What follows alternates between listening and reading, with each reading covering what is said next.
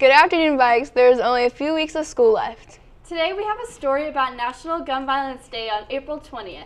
I'm Kara. And I'm Madison, and your news starts now.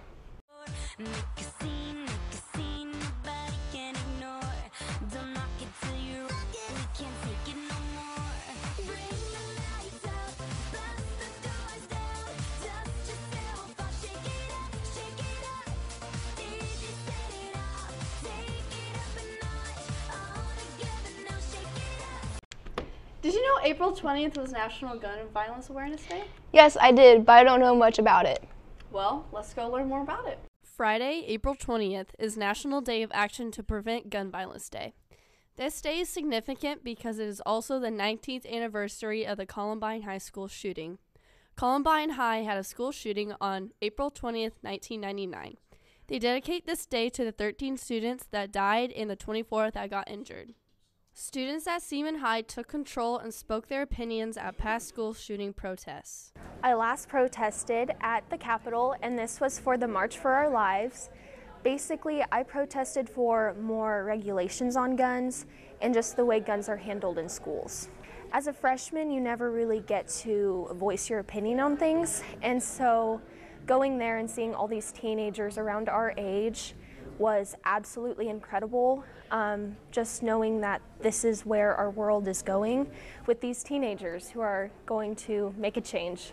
A recent poll taken by SurveyMonkey showed us that teens agree with most adults about how gun control laws should be changed. The message I was trying to get across going to the march was basically just that our government needs to have some reforms for our gun laws, and that I believe that assault-style ARs should not be sold to civilians, and we believe that we do not need to arm teachers, and we were just trying to get, there's a lot of people who all have the same personal beliefs as us. We were all rallying together trying to get our point across.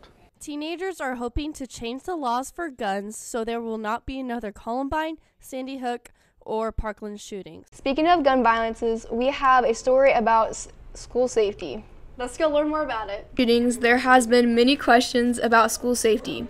We caught up with Officer McKay and Monahan to learn more about our school safety. A lot of that stuff doesn't happen during the school day, so they should report that to law enforcement, whether it be the Topeka Police Department, the Shawnee County Sheriff's Office. Obviously, another thing, they really need to let their parents know too, because a lot of times they don't want to let their parents know. Their parents need to be in the loop on that. If you're being bullied or harassed during school, make sure you report it.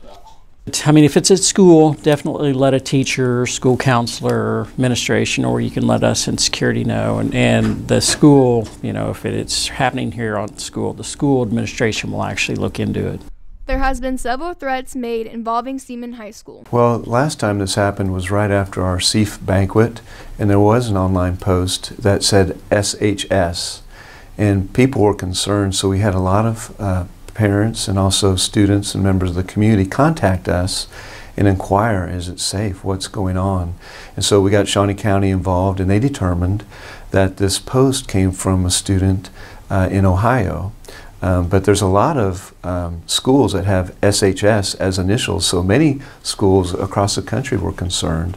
But in this particular case, Shawnee County got involved, and they vetted everything out and made certain that we were not in any jeopody here. Line and post it. Make sure to report if you see anything. Also, make sure to think before posting anything on social media. I think anytime you post something online, you should look, okay, where's it going to go? Is this going to affect somebody? And what could the ramifications be if I post? Now for the rest of your news.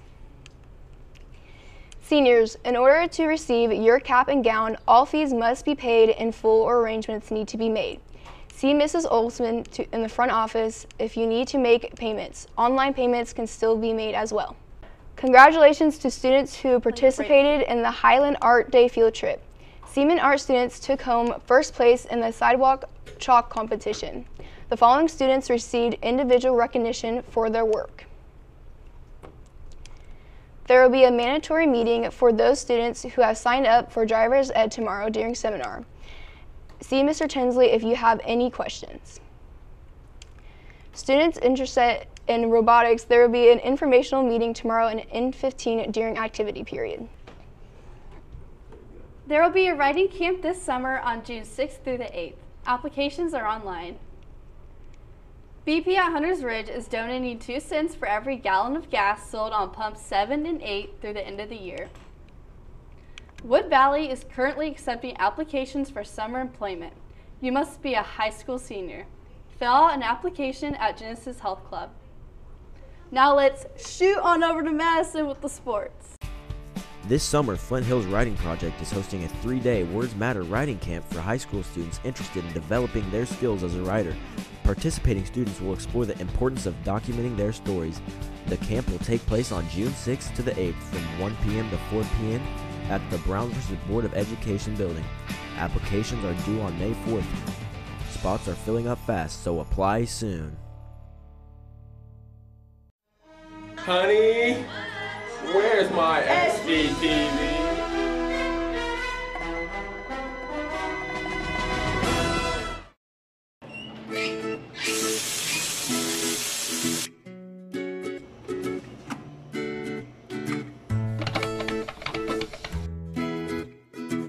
Can I just get a large caramel iced coffee?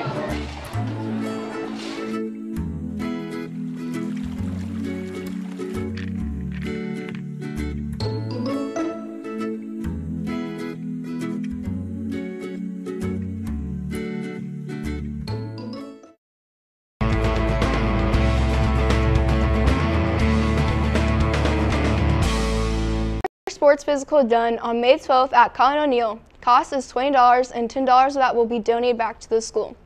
For more information, stop by the athletic department and pick up a flyer.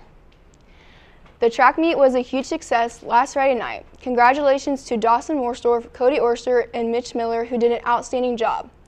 With a throw of 169 feet and 11 inches, Mitch is now the #1 thrower in the city and #5 in the entire state of Kansas.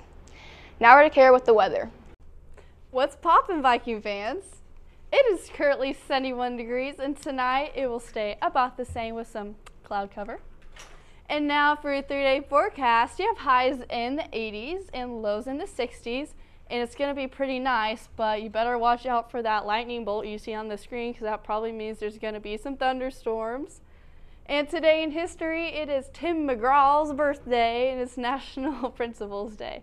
Now let's head back over to your anchors. Thanks for listening, Viking fans. Have a great rest of your day. Just bounce to this.